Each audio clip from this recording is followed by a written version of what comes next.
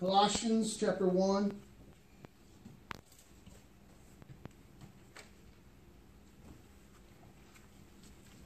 Hallelujah.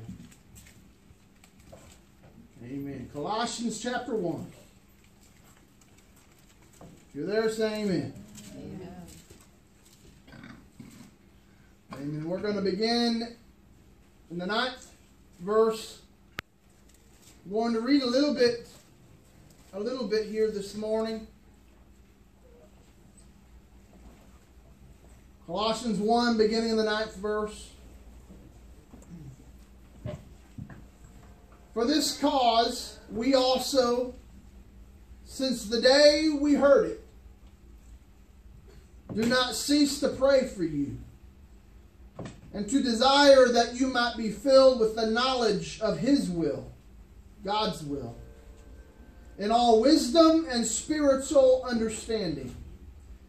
The Apostle Paul is telling the church of Colossae that he desires, and he's praying for them, that they would be filled with the knowledge of the will of God, that they would have all wisdom and spiritual understanding, that you might walk worthy of the Lord, unto all pleasing, being fruitful in every good work, and increasing in the knowledge of God.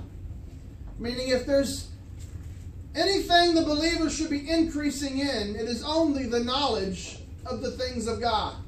We should be decreasing every single day in the knowledge of self, the knowledge of the world, and increasing in the knowledge of God. Strengthened with all might according to His glorious power, unto all patience and long-suffering with joyfulness, giving thanks unto the Father, which has made us meet, or has qualified us to be partakers of the inheritance of the saints in light. The Catholic Church cannot make you a saint.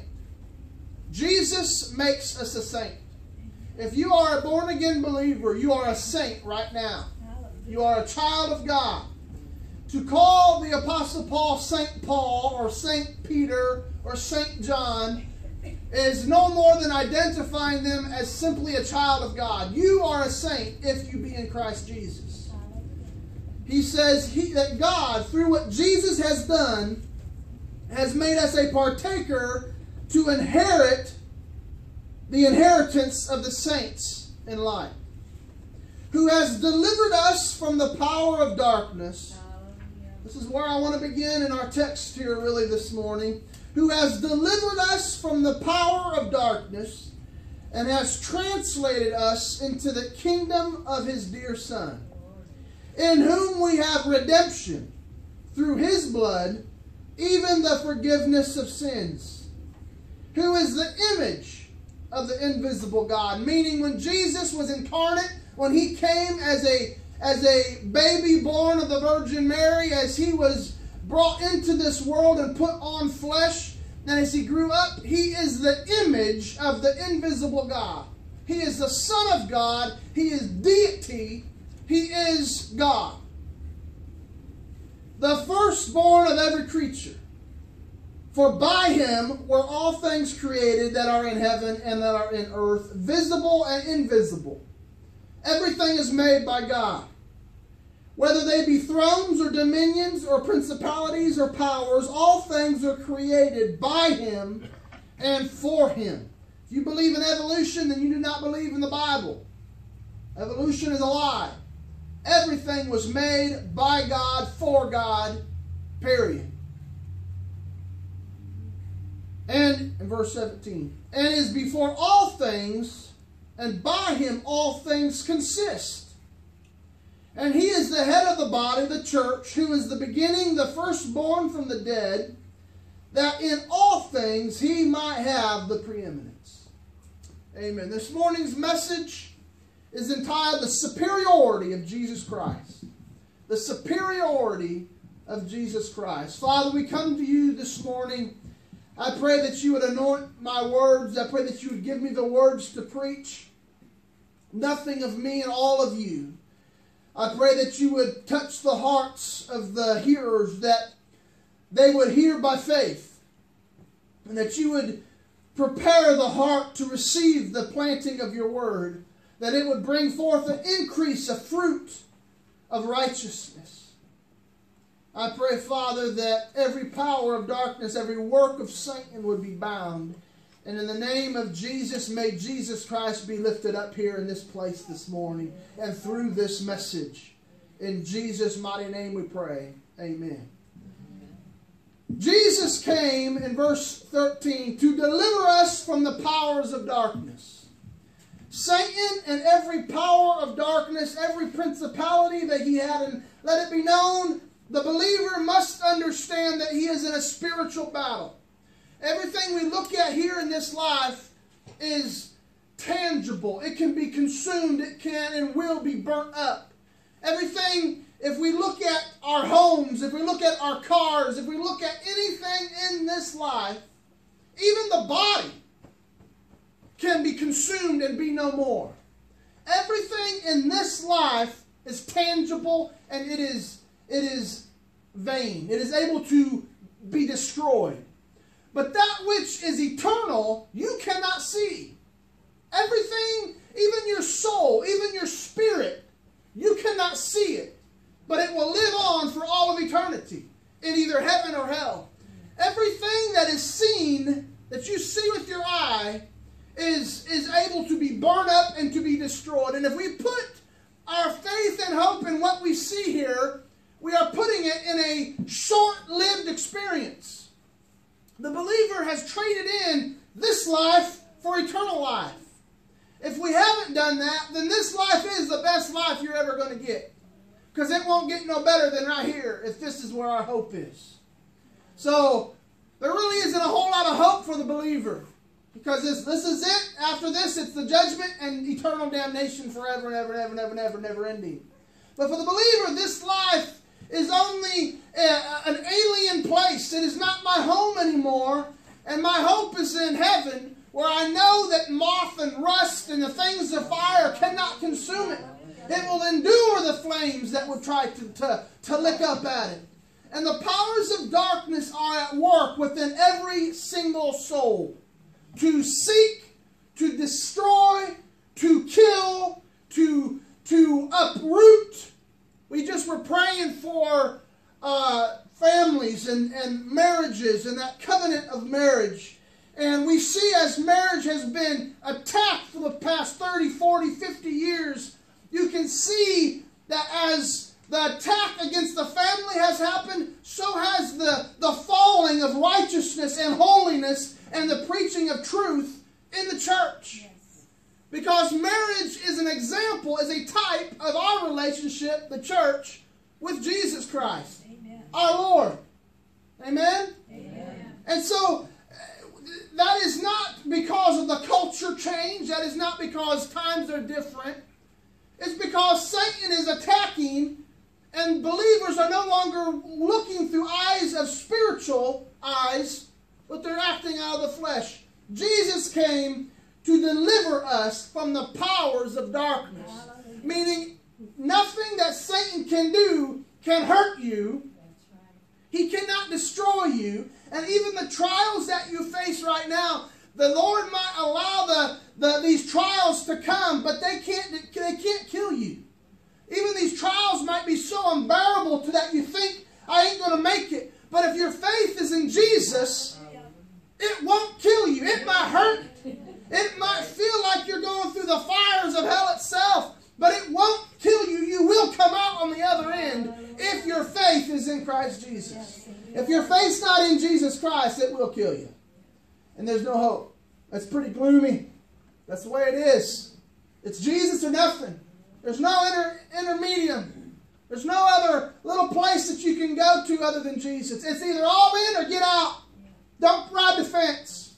The powers of darkness have been broken by the power of Jesus Christ. He's delivered us from Satan's clutch of sin and death. And He has translated us into the kingdom of His dear Son, Jesus. In whom we have redemption through His blood. Redemption, we have forgiveness of sins. We have justification by faith. He has taken us from where we were And because of the blood of Jesus, what he did at Calvary's cross, he has brought us out of darkness into light. Who is the image of the invisible God.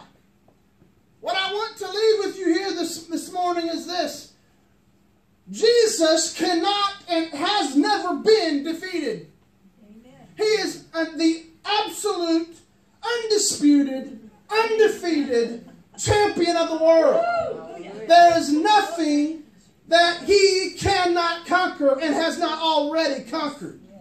And if you be in Christ Jesus, hell or high water can't come against you. It might feel like it's tough. It might feel like you're at the verge. And I've been there many a time where I thought that wave was going to take me. It was the last one to come. But every single time I looked up to Jesus, and he would take me that close just to prove he's there in the midst of it. And he's brought me out every single time. Every trial and every tribulation. It's felt like I was going to drown. But it never killed me.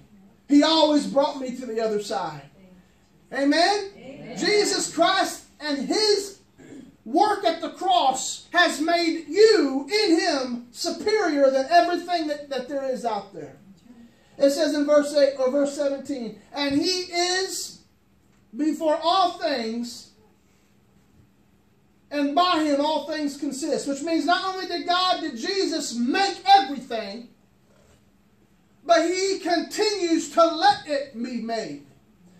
God made this world, and like I said about evolution, evolution is a diabolical lie from Satan. It in itself is a theory. 50 years ago, it was, if you believed in evolution, you were thought of as a loony person. But today, it's taught in our public schools, and it is taught in our colleges, as if it is fact. And it's no more than a theory. And yet it's a diabolical lie, because if you can't acknowledge God as creator, you aren't ever going to acknowledge him as Savior. So if Satan can get us to get off of the principle of you are made in the image of God, by God, for God, this world was made by him and for him, and it is sustained continuously by him. Which means, if you cut down a tree, and I'll tell you, I had a tree of heaven, which, if you know anything about trees of heaven, I don't know how they got their name.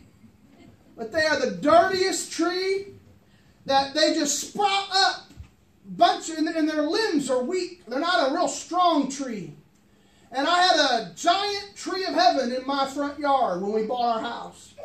And I hated it. The moment I seen it, it was, tree of heaven. But it came with the house. And it was big. So and it was right next to the house. Well, the Lord fights for me. He loves me a lot. No sooner we got in there, all of a sudden AEP was bringing that tree cutting crew through and taking out all them trees under the power lines. And that tree of heaven was right underneath the power line. And they come along and they said, we want to cut down that big old tree. And I said, thank you. They come along, and I stood in our window and watched as they took that big boom and they chopped it up piece by piece, squirted that chemical around the stump so it would rot faster. And I said, praise God, it's out of here. But I kept on mowing over tree of heaven shoots, coming up in my landscaping, coming up. Even after that thing was cut out and chopped up into mulch. For 2 years I was mowing over and plucking out them tree of heavens growing up in our lilac bushes, they were everywhere. Finally, I've gotten a handle on them. I think I finally cursed them enough in the name of Jesus that they're gone. But such a dirty tree. God made even all plant life of that to be consistent. He not only made it, he made it to continue. You cut down a tree, another one's going to pop up. You cut your grass, next week you'll have to cut it again. Amen? He made it be sustainable. He didn't just make a beautiful earth and then that's it. It says he made it, and through him it consists. It continues. God continues to allow this earth to reproduce and to sustain itself. All this stuff about global warming that they talk about on television, my entire belief system in absolutely every aspect of my life, whether it be what I eat, whether it be what I think, everything is based upon the Bible. Now, I'm all for, and you won't catch me pouring motor oil on the ground, and I don't litter, and I don't like to see people litter. I like to, this God has made us this beautiful earth, and He has entrusted us to be a good partaker of it. We ought to do our best to keep this earth as best as possible. But when they tell me that the ice glaciers are melting, and that in 100 years we're going to be the new Ice Age, and you'll be vacationing in the North Pole and you're on the beach in your swimming shorts, I don't believe it, because the Bible doesn't say it. In fact, the Bible says that Jesus Christ is going to come back. And when He comes back, at that moment there's going to be a great tribulation. The rapture of the church is gone. He that letteth will let until He be taken out of the way. And then that man of sin will be revealed, the Antichrist. He will set himself up. And it's not going to be, we think to ourselves that the Antichrist is going to be an atheist. He's not an atheist. He sets himself up as God. And he commands everyone else to worship him. And for 7 years there will be the worst time. And maybe this is strange to some people to hear what I'm saying. This is called the Great Tribulation, and the Bible foretells it. It is going to happen. As sure as I'm standing here right now, it is going to happen. And I ain't going to be here to witness it. Because of what Jesus Christ did for me, I believe in Him by faith. That tribulation is going to take place. The whole purpose of the tribulation is the Antichrist wants to destroy Israel. And God is going to allow all of these horrible things to happen in order to get Israel to finally repent and look to Jesus as their Savior.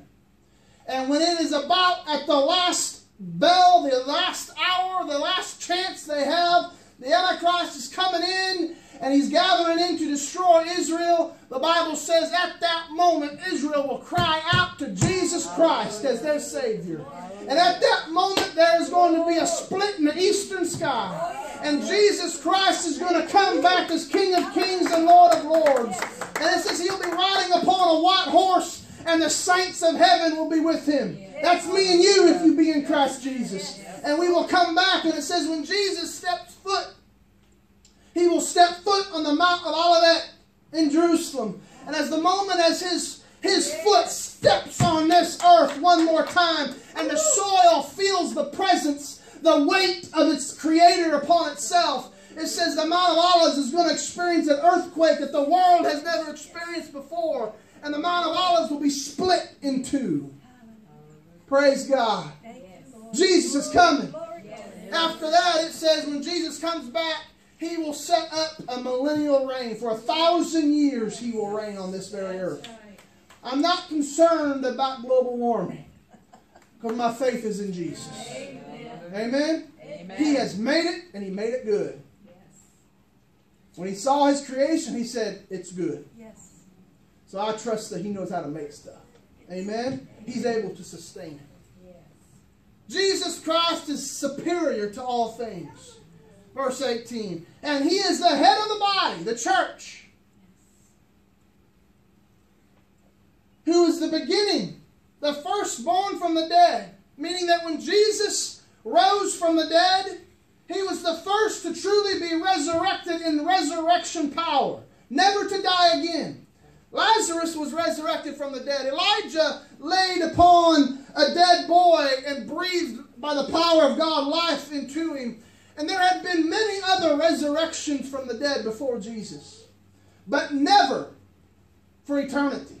Every one of those people, Lazarus being raised from the dead, died later. Every one of those people who experienced a resurrection lived a little longer, and then death came. But Jesus was the first to be raised from the dead and received a glorified body, never, ever, ever to die again. He is still upon the throne today. He is superior to all things. And I hope to get across to you this morning, no matter what you're facing, no matter what you're looking at, no matter how big that mountain is, that river crossing may be wide, Jesus Christ is superior to it all. And if your faith be in Him and what He did for you at Calvary's cross, redemption through His blood, you are also superior to it all. Yes. Nothing can harm you. That's right. I believe with all my heart that the man of God cannot die until he has finished his work. You say, well, that's pretty straight. I believe with all my heart. Yes. I believe that God is preeminent in all things. Yes. I believe God has a work for certain people. And He has a plan for certain people. And no matter what Satan might do to try to come against them, if they be in the will of God, there is not one plan that Satan can bring against a child of God that will conquer and that will defeat them until God has accomplished His work for that person. And when that person's work has been accomplished, God will allow them to go home. Yes. Amen? Amen? Jesus Christ is preeminent. He is superior to all things. And if you be in Christ Jesus, you be in His boat. Yes. Amen? An unsinkable ship. The best man can do sinks. We all know about the old Titanic. Was that 1910? 1912. The unsinkable ship. Even God Himself can't sink this ship. First maiden voyage. It sunk. That's what man can do. But you be in the boat, you be in the ship of Jesus, it is an unsinkable ship. I'd rather be adrift on a raft with Jesus than on any man-made ship. Amen? Any man-made ship. The Titanic proves it'll sink. Still down there now in cold water. I'd rather be on a tube with Jesus. Amen? Praise God. Me and Jesus will go tubing. I'd rather be with Him on the waves of this life than in anything that man thinks that they can do to help me. Because Jesus is through and through. He is superior to all things. And I hope to leave with you to encourage you this morning. If your faith is resting in Him, if you're submitting to Him, following Him, not your way, not your will, but His will, then you also be superior to the works of darkness. But let me tell you where it falls and where it fails. We get our eyes off of Jesus. We get our eyes off of what He did. And we begin to fail. We begin to sink. And if we continue in that way, we will drown. We will drown. But if we look up and say Jesus, if we look up to the one, He reaches down His hand every time. Pulls us up out of that water. Just like Peter. Amen? Amen? Pulls us out of that water. The Bible says that Jesus was on a ship. I'm closing. Jesus was on a ship, asleep in the front. And there was a storm that started to blow. The disciples thought for sure that they were going to drown. This was it. This was the end of the road. And all of a sudden they woke up Jesus and they said, "Do you not care that we're all going to drown? You're asleep and we're going to die." Jesus said, "You of little faith." See, the faith is what floats. Amen? And not just faith in anything, because you can have faith in a tree stump. And it ain't going to get you nowhere. But it's faith in what Jesus has already done for you. A finished work. He says, "You of little faith." And it says He looked up at the wind and the seas, and He rebuked them. And instantly. When the Bible says instantly, I believe it's instantly. Instantly. The waves stopped. The wind stopped. And everything became calm. A beautiful sea breeze. Amen? A beautiful sea breeze. Yes, instantly it stopped. And they said, "What kind of man is this?" They didn't fully know it at the time. But the Son of God, the Creator of all things, who is superior to all things, who is preeminent in all things, was in the boat with them. I want to ask you this morning, who's in your boat? Bow your heart with me. Who's in your boat?